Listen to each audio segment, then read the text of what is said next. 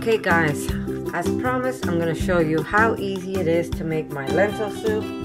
I'm going to use this tin cup that I have. This is about 14 ounces of liquid. So I'm not even measuring really cups. I'm just looking at the size of cup I have because I'm so used to making this soup. But it doesn't matter how much lentil you use. It's what you do to the recipe that always comes out good. Okay, so we're going to start off with, I'm going to use 3 of these cups because we love a large pot of soup. So that is 1,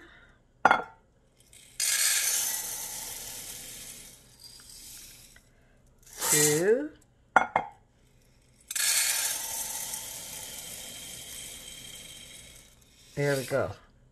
3. Like I said, I'm making a large amount of soup, so that's what I'm using. But you could cook 1 cup of lentil if you want. You don't have to put as much as I put, but just to show you how I regulate everything. So I've got my 3 cups of lentil, and I'm just going to give it a fast rinse, and then I'm going to show you what I'm going to do. Okay, and now I'm just going to put a little bit of water, not a lot, but I will cover them. So here we go. Maybe a little more. Now we know this is not the right amount of water for the amount of lentil I have, right? This is going to make a very large pot of soup. So I'm just going to put a little extra of water. You just want to cook the lentils at this point. Okay, so that should be good. Like I said, the amount of water I have in there is less than what I need right now. But the idea is I just want to cook these lentils first, okay? Now to this, my husband again this morning made us delicious potatoes. And we had extra, so I am going to throw some cooked potatoes that I have. Now if you don't have cooked potatoes, just use lentil. But I don't want to waste these, so they're going to go into the pot. Or if you want to put some potato, you could cut a potato or 2, depends how much you want. I have them, so I'm not going to waste these. There we go. Like I said, these are cooked. They're cooked with a little bit of oil. They're cooked with a little bit of maple and salt. But they're going to be good in this soup anyhow, so I'm not going to waste any. We had leftover, and that's what I'm adding. If you don't have any already cooked, you could dice up some potatoes and throw it into this pot. Now, as you can see, like I was saying, I have water in here, but I don't have the amount that I really need in there. But to this, I'm going to add salt, and I know approximately how much salt I like in a large pot of soup. So I am going to add that much to start off with. It's like about a tablespoon. And I'll probably end up using more later. And you don't have to worry about adding salt right now. You could always add the salt later. So we've got salt. We're going to add some black pepper. Here we go. We like black pepper, so I'm going to put a lot of it. Now, at this point, if you want to put some olive oil, you can do that. I'm going to leave the oil out because we already have oil that my husband cooked the potatoes in. Or if you want to leave it fat-free, that's okay also. So I'm just going to give this a good mix. And I'm going to cook these lentils. Now, it's not going to be soup. It's going to be cooked lentils when you're done. Now, if you don't have a pressure cooker, I'm going to say to you, a must. One of the best investments you're ever going to make. I should open the light, right?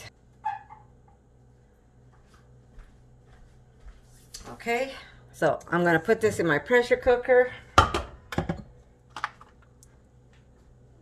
There we go. Let me just put on the lid, and then I'm making everything fall. Not very good. Okay, so let me put on the lid.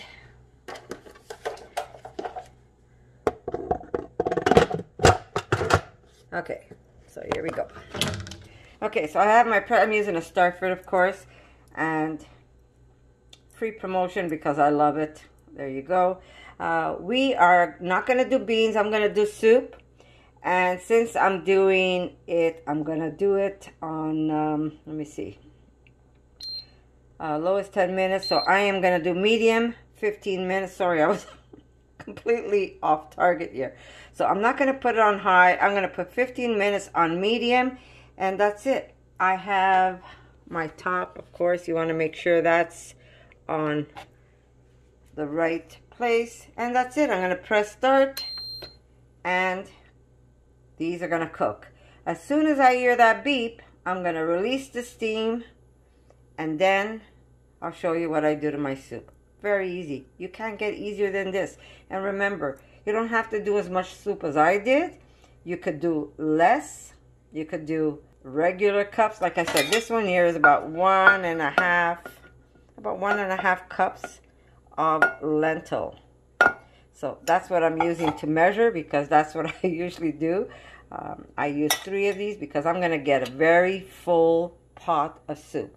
And in the meanwhile, I'm going to make some naan bread while this is cooking. I'm going to make naan bread and soup is going to be ready in no time at all. So that's how easy it is to make this. When it's finished cooking, I'm going to show you how I add whatever ingredients I want to add to it. But for now, we're just going to cook the lentils. Okay, I'm going to show you. I've got, I'd say 1.5 cups of flour. Now, I'm not going to use the sourdough this time, just to show you guys that you don't need to use sourdough. I'm going to use rosemary instead because rosemary goes really nice. Rosemary goes really nice with lentil. So I am going to put rosemary in this bread. Sorry about the manicure. I've got some of my nails are done and some are not. Okay, we're going to add a little bit of salt to this. There we go. Just to show you how easy it really is. Okay, move this around. Put a little bit of magic. I always put about a tablespoon of magic. Okay. Do I want more rosemary? Maybe a little more rosemary.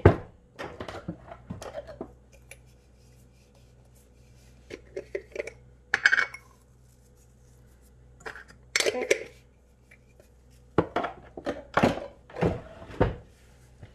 And now we're going to add water.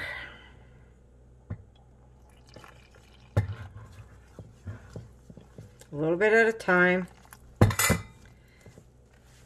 I know, I've been just doing flatbread recipes these days. But just to show you that you really don't need a recipe. Once you know the feel, you're good.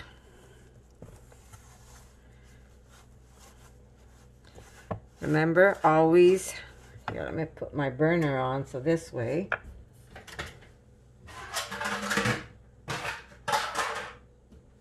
I'm using my ugly pan, remember? I use it only for that.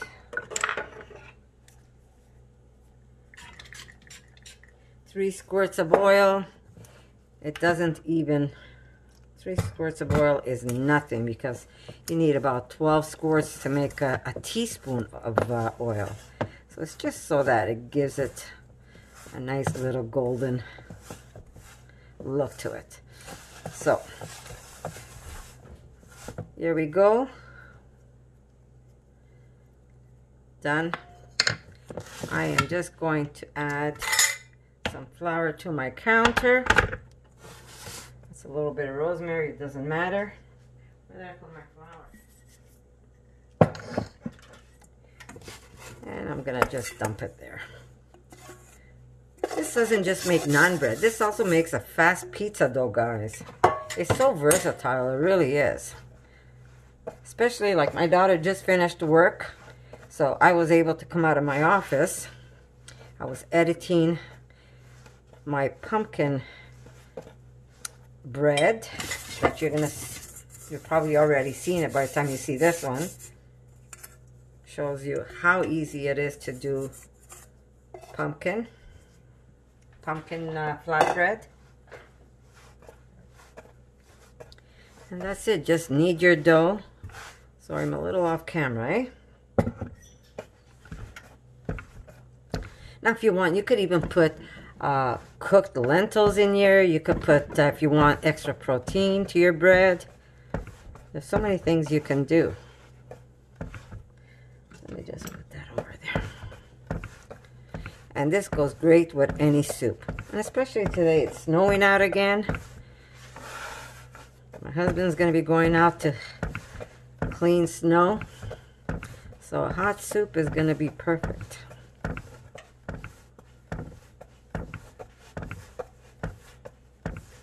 Okay, now this time, like you saw, I put no sourdough. I like it with the sourdough because it gives it that nice sour bread taste. But if you don't have sourdough, you don't have to put it in. And the best part is sourdough is so easy. The starter is so easy to make. Basically, you need flour and water. Let it sit for a couple of days. Keep adding some flour to it. And I have a recipe if you want to go look.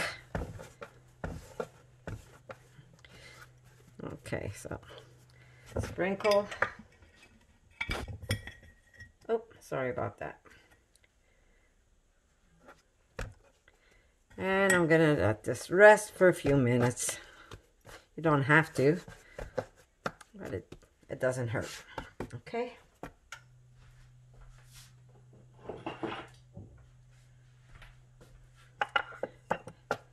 Now this one feels a little firmer than what I normally do, which is not a problem either, because all you have to do is use a rolling pin.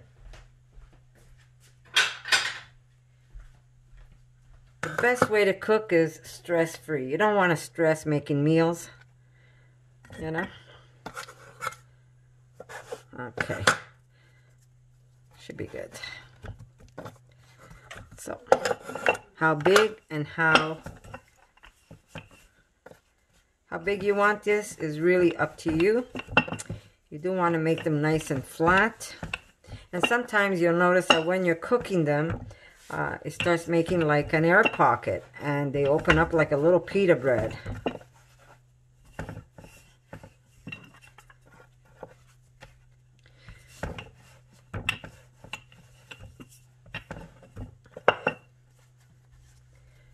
See, the longer it sits, the better your dough is going to get.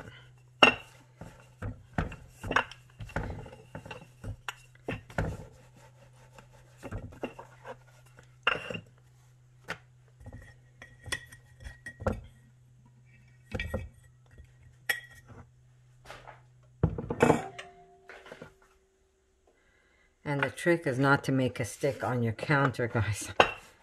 I have a wooden counter here, but if you have a nice cold stone counter, it's probably going to be better for you. Okay. Push this aside. We're going to cut another one. Now, I didn't even make it sit and rest. I said it was, and then I didn't do it. Why? Because I'm always in a hurry, guys. Always doing things last minute. If you let it rest, it's always better.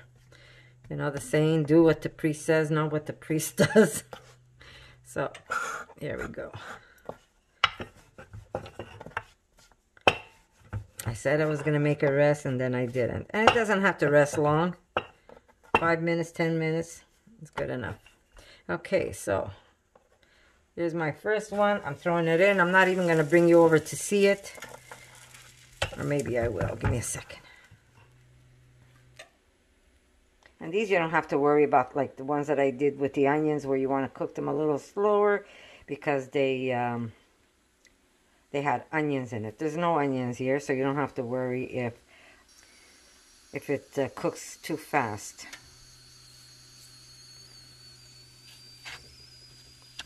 Always check it underneath. That's how that looks. Almost done there. Sorry. I am going to flip it. Yeah, this way maybe. There we go. Beautiful. And there you start to see how it's swelling up. That's because it's making air pockets underneath. And it opens up like a pita bread almost. So that's how we're going to do these ones. They won't take long. I'm going to continue making this. And then when I'm done, we're going to, yeah, beautiful. When I'm done, I'm going to show you what I do to my lentil soup. But isn't this easy? Just make sure that you have your heat not too high. Mine's getting really hot, and I have it at 2, so you don't want these to burn, right? If you get a little bit of brown spots, that's okay. All right, so that's how easy it is. So let me continue doing these, and then I'll show you my soup.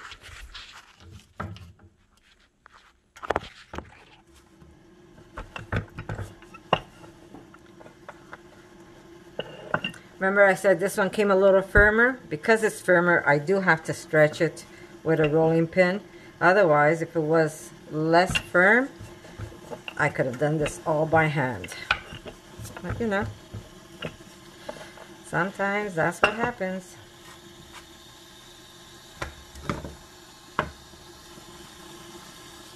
Boom.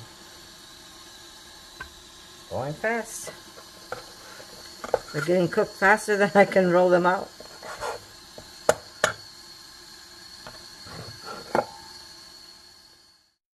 Alright guys, there's my beautiful bread. I've got a whole stack of these. All I'm doing now is waiting for the soup. I've got 3 more minutes on the soup. I didn't have it there for long, 15 minutes. So by the time the pressure cooker came to pressure, I was able to make my bread. And now the lentils are almost done.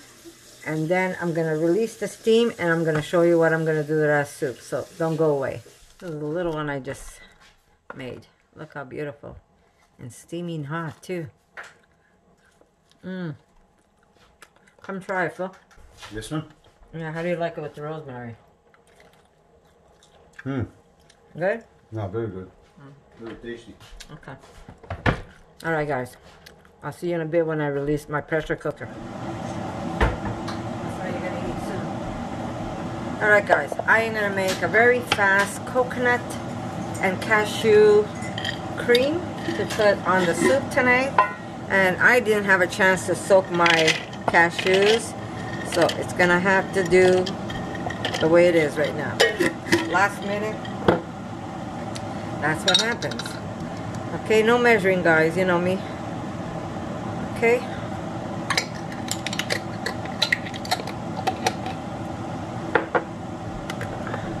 I'm gonna put water just to the nuts. That should be good. If I need more, I will add it. Okay, we're gonna add a little bit of salt. Yeah, like that. And we're gonna put a little bit of green hot pepper and make it nice and spicy. There we go. Oh, see, that's what happens when you don't think.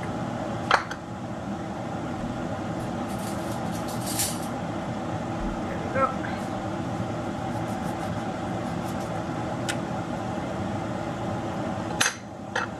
Alright, let me put it in the right way. See, the right way this time.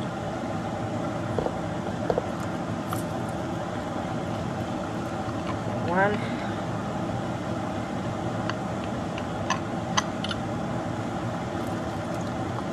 Whole lime.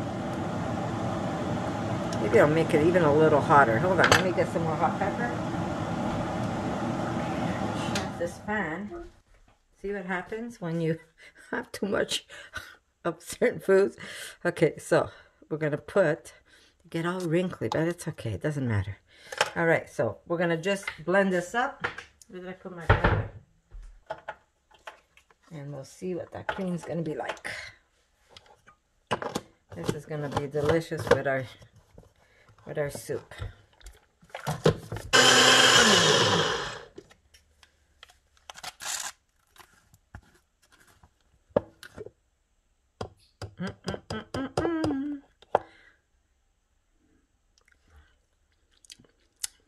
My God. Holy moly. Okay. I'm just going to let that sit for 2 minutes. That is going to be good. Okay, so I'm going to show you. Okay.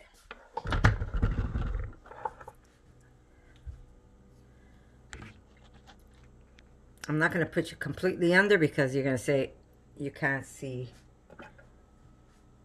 with the steam. Okay. There's my lentil. It's just cooked. That's all it is. My lentil is cooked. I'm going to taste it. They should be completely cooked. They are. Now I'm going to add my water.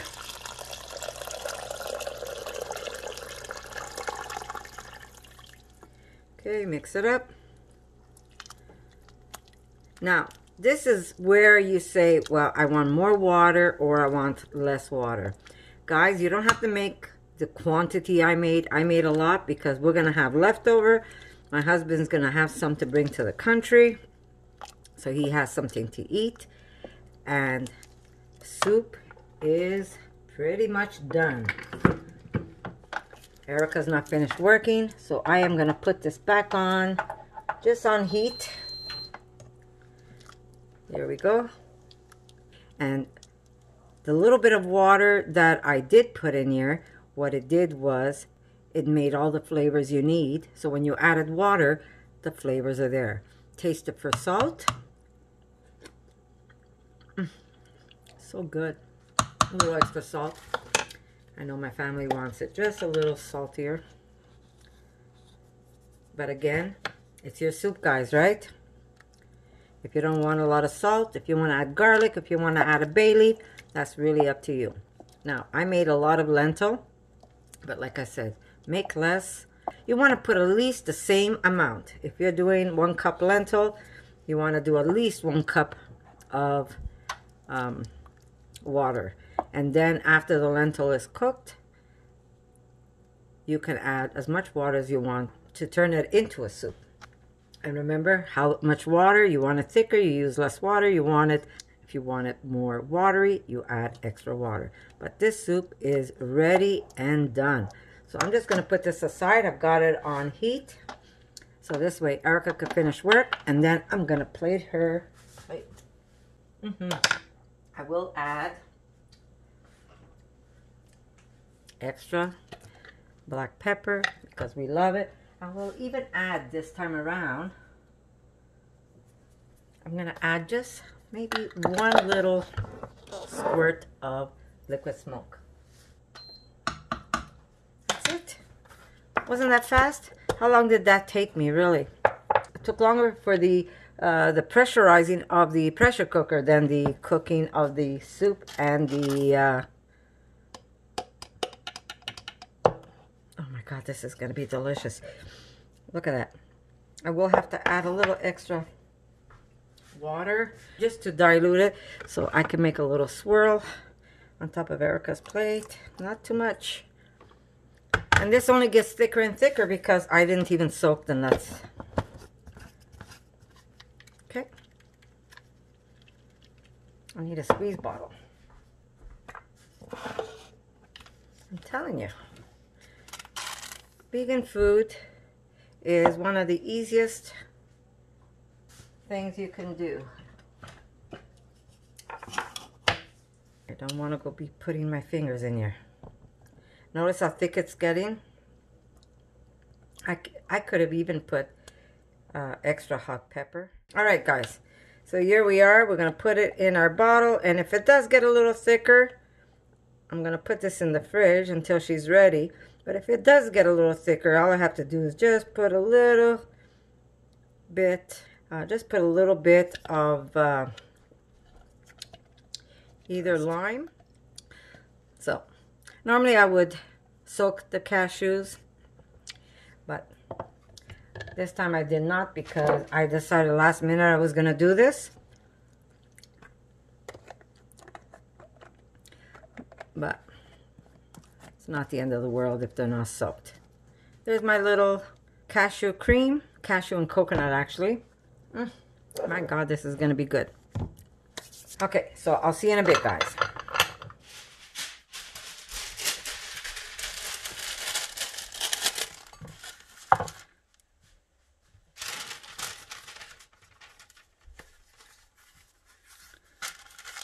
Some bread, and we're gonna get our soup ready. All right, here we go. This is Erica's.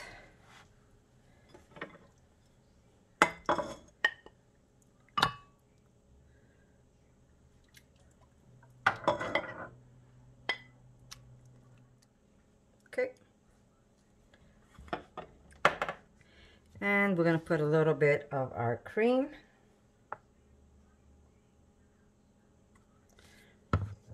And some extra